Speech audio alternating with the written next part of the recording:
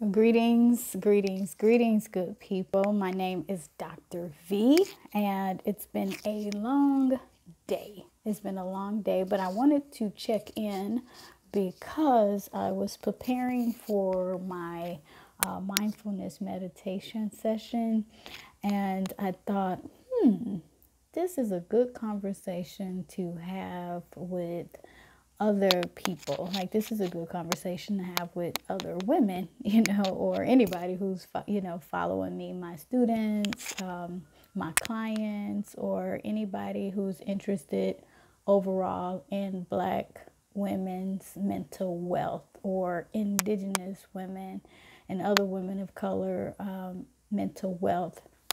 And so today I wanted to, I was pondering like this idea of intuition. And I was curious about how other people think about intuition. And when I talk about intuition, I'm talking about this like gut feeling. It's something that you can't measure. It's almost an individual's connection to the spiritual world, their connection to the natural world. I think of intuition. When I think of intuition, I think of, again, that which cannot be measured, but something that's almost a gut instinct. And I don't even know if I would want to call it an instinct, but I want to call it as a feeling, like when you feel butterflies, or when you feel, when you've ever been like in, say, the shower, and you know that somebody walked into the bathroom, or you're asleep and somebody walked in the room, and you kind of feel that presence. Even if you may wake up or look up and no one's actually there, or let's say you had a feeling about someone, or you had a uncomfortable feeling about a situation, like an environment, but you still followed through, or you had a relationship with someone who you weren't originally feeling like, nah, something about their energy doesn't feel good. Or it could be positive, right? You may have come across someone just in that first initial meeting, and you think, this is a person that I want to get to know. Something about their presence, their essence feels good.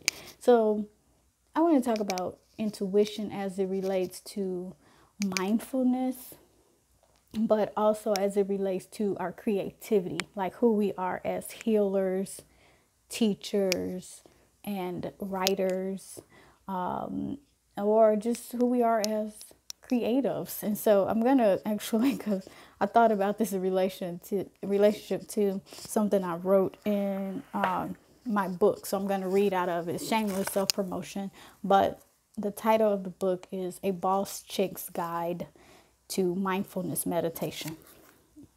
A Boss Chick's Guide to Mindfulness Meditation by me, Dr. V. And so on page 25, I wrote about mindfulness intuition, and I connect intuition to both mindfulness and meditation. And so in my spiritual belief and my mindfulness practice, my mindfulness meditation practice, I do believe that there's a synchronous relationship between intuition, mindfulness, and meditation, meaning that I believe we can use mindfulness and meditation to tap into our intuition, like to be more aware of. Intuition is there. I just believe that through traumatic experiences, or even through socialization, we learn to ignore our tuition. Right? So through socialization, we're always told, well, if you can't see it and if you can't feel it, then it ain't real, right? But I also think that through traumatic experiences, especially girls, Black people, Indigenous people, I think that we are taught to muffle our intuition, like ignore it. That gut instinct that this person ain't right for you. This person should not be in my space. That traumatic experience, it shuts it down. It shuts down our intuition. Meaning that those little spidey senses, those little nerve feelings, or whatever you want to call it, that trauma prevents us from being able to stay in sync with our environment. Okay. So think about that. Now, what I wrote in the book is, and I'm just going to read it. I believe that there is a strong relationship between intuition, mindfulness, and meditation. See, I said that, right? So I believe that there is a strong relationship between intuition, mindfulness, and meditation. So, what is intuition? I define intuition as a person's capacity to obtain or have direct knowledge and or immediate insight without observation or reason. Okay? So I define intuition as a person's capacity to obtain or have direct knowledge and or immediate insight without observation or reason. So let's break that down. So I do believe that a person is born with intuition and that they can tune into that intuition, that they can tap into it, and they can become more conscientious of their intuition. And when I say intuition, right, when I use the word intuition, I mean some type of knowledge.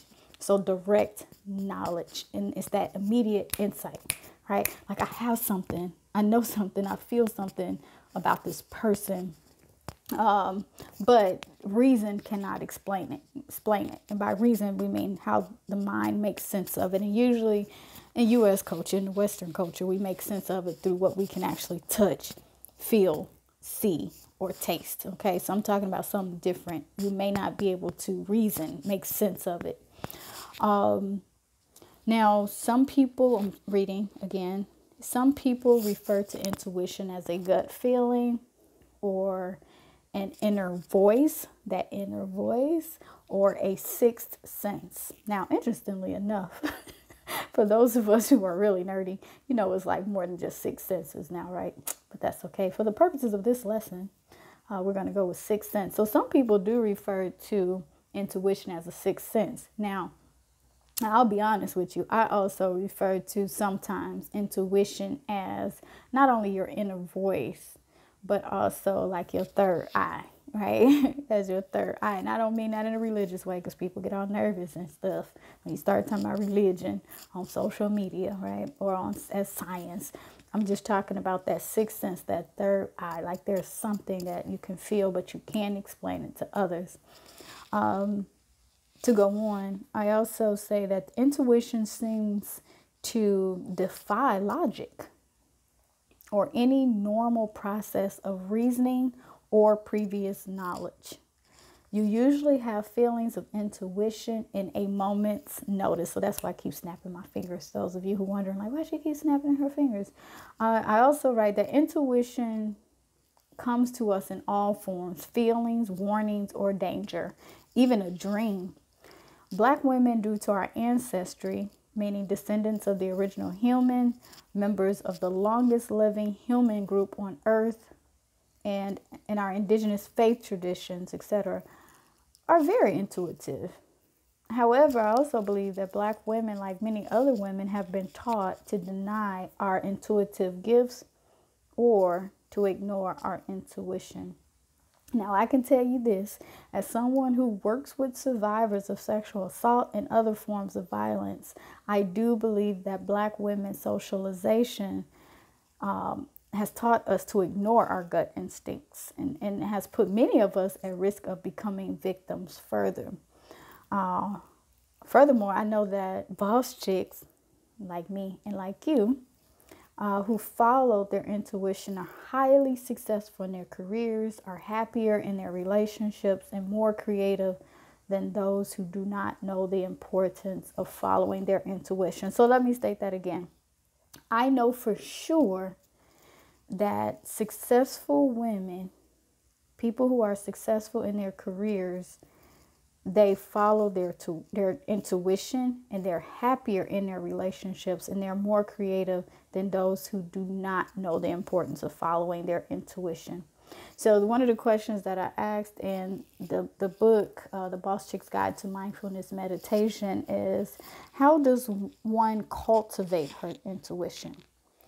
How does one cultivate her intuition? And so I was just thinking that I think that that would make a great journaling activity for us as a community, as a collective to think about. And I'll ask you, feel free to comment or write it in your journal. Y'all know I believe in writing, I believe in journaling.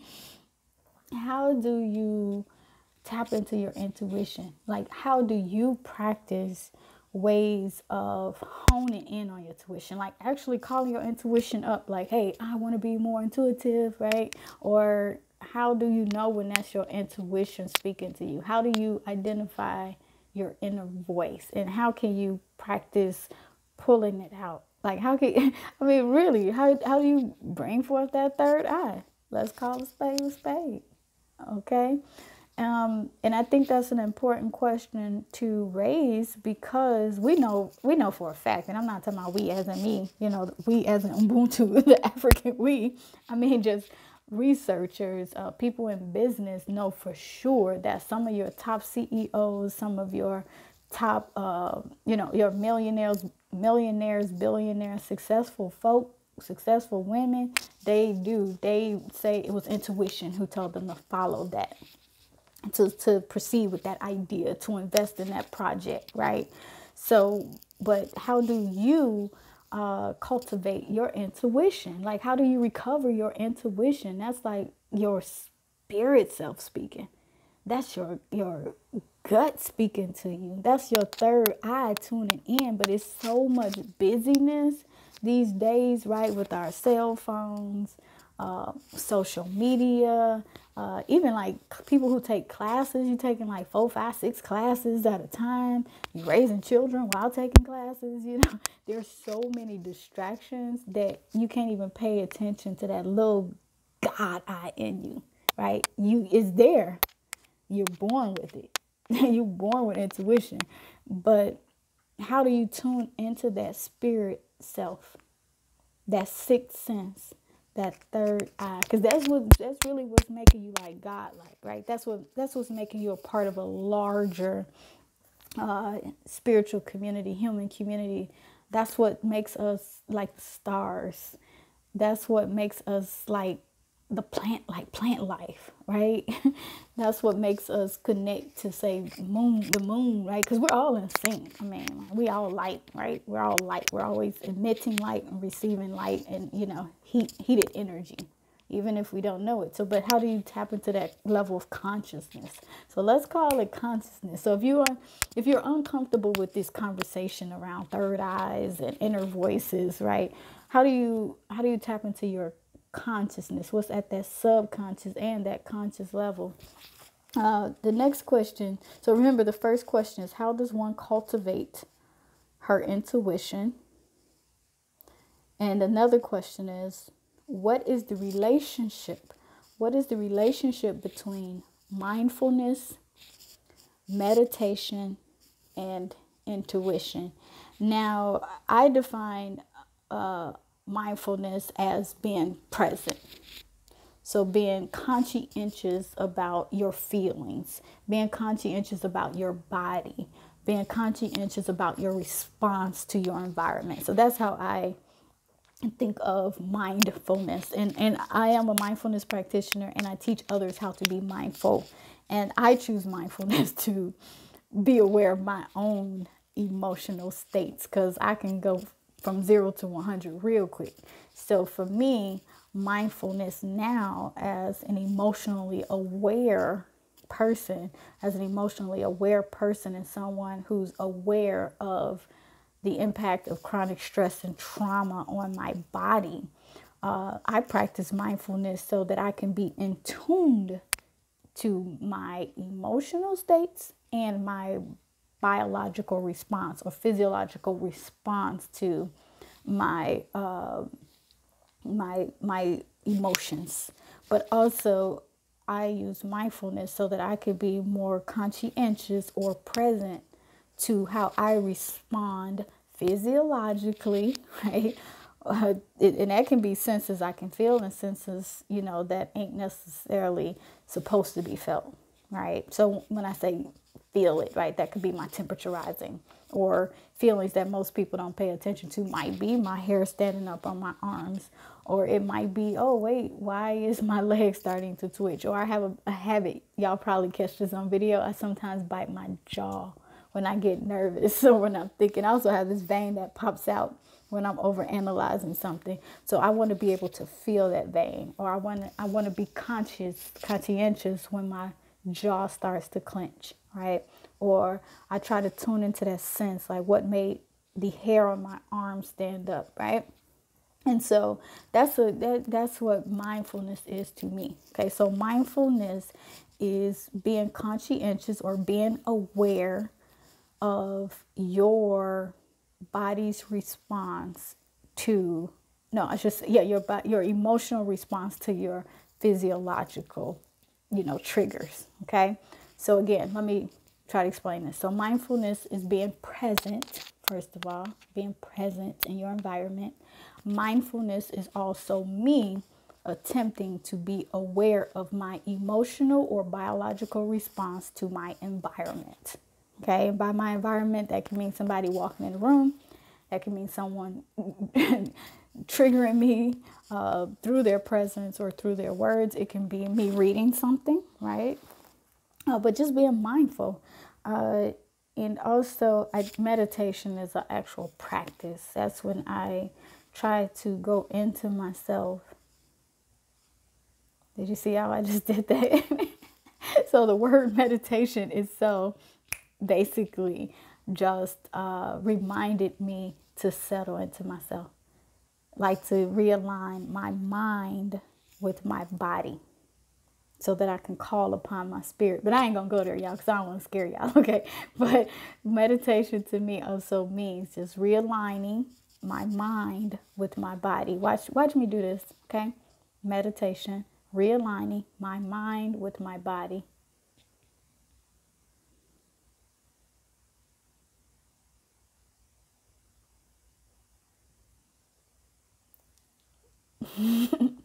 I love that feeling. It's a natural high. And then, so intuition. So what is the relationship between mindfulness, meditation, and intuition? So intuition is me paying attention to that which cannot be felt, that which cannot be measured, okay? Or, taste, touch, those senses that we talk about, smell, hear, sight, etc. So for me, intuition is that sixth sense, that gut feeling, that third eye. And I like to identify as my spirit self coming forward, okay? So how I can feel everything that's around me and within me. That intuition is that which cannot be measured, that which is my energy having a conversation with the other energy around me in order to move me forward, to give me insight. Okay, to give me insight. So I'm going to repeat those two questions. How does one cultivate her intuition? And two, what is the relationship between mindfulness, meditation, and intuition? And lastly, a mindfulness practice can help you stay more in tune to your intuition. So remember, we all have intuition. We're born with intuition. That's our spiritual self. We're born with it. Okay, and some people are just more in tune to it, and other people, especially people who have had experiences, a set of experiences with chronic stress and trauma, they tend to separate from their intuition. They tend to ignore it. They don't believe in it, or they forget it, or they don't know it's there, or they overlook it because there's too much busyness going on. There's too much going on around you. You see when I did the busyness? That's like the particles. Too much sensory overload coming in. And I'm that type of person. I can experience sensory overload and I can't feel my intuition. I can't sense my intuition is another way of stating it. So that's why I practice mindfulness meditation, because if I can't feel, if I'm not in tuned to my intuition, then I can't make sound decisions. I can't make quick decisions, and I'm less creative. Okay? I'm less creative. So we need that intuition to be creative, and we need that intuition to trust ourselves when we're making important decisions. Okay, sis. So I want you to think about that. How does one cultivate her intuition? What is the relationship between mindfulness, meditation, and intuition? And finally, Dr. V's personal and professional belief: a mindfulness practice can help you stay more in tune with your intuition. So, sis, I want you to go out and I want you to think about in your journal, okay? Shameless plug. And you don't even have to buy the book, because I'm giving you the secrets if you don't want to buy the book. You can subscribe, though, because all of this is about us tapping into our our cultural selves, our spiritual selves, even our intellectual selves, right? So that we can all bring forth the best, bring forth the best of who we are and what we represent. All right, so don't forget to subscribe, and also let's start having these conversations around intuition. And in the comments, or in your journal, go ahead and define for yourself what intuition is, what it looks like, what it feels like, and how you can actively work to recover your intuition so that you can bring forth your creative genius.